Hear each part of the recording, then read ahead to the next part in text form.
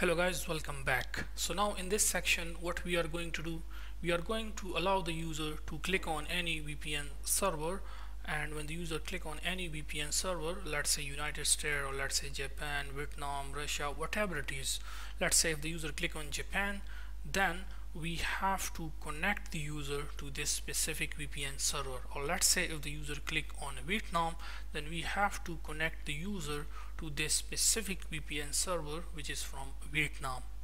In simple words, when the user click on any available VPN server, it can be anyone, let's say this Indonesia.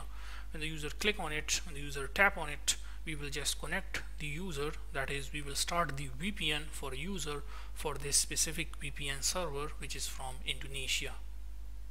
One thing is, in this section we will implement this feature. The other feature which we will implement first, before implementing this feature, we will implement this this another feature, which is basically to add here a refresh button in the floating action button here, okay, at the right corner, which will be when the user click on it, we will basically refresh our this VPN server available VPN server location list. We will refresh this, okay. So let's just implement that first. So for that we have to go back to our available VPN server location screen, and in here inside our widget build, after the app bar, we can add the floating action button. Apply padding first. Padding will be only from bottom and right, and it will be 1010. Then child floating action button. The background color for this will be color.red accent. When the user click on this floating action button, we will refresh the available VPN server list, or you can say we will just call that method, okay, which will get any new locations available, okay, which will be retrieved from the API. So for this purpose, you already know that using our VPN location controller, we have to call our method which is retrieve VPN information.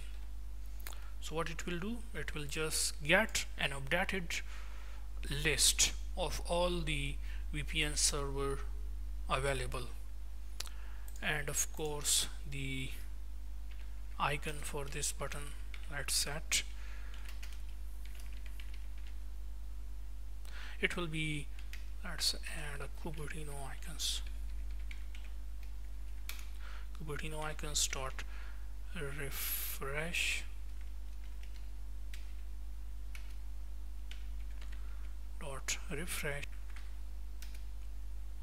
circled. Size for this will be 40. So this button, okay, icon button. Now let's just install the app to see how it looks and to see it's working.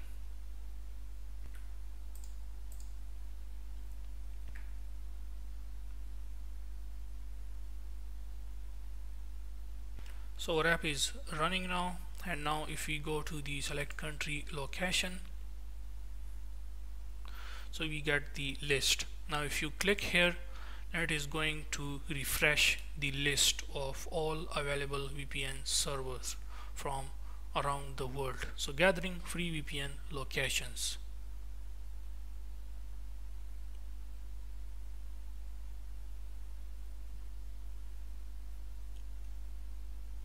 So we get the updated list.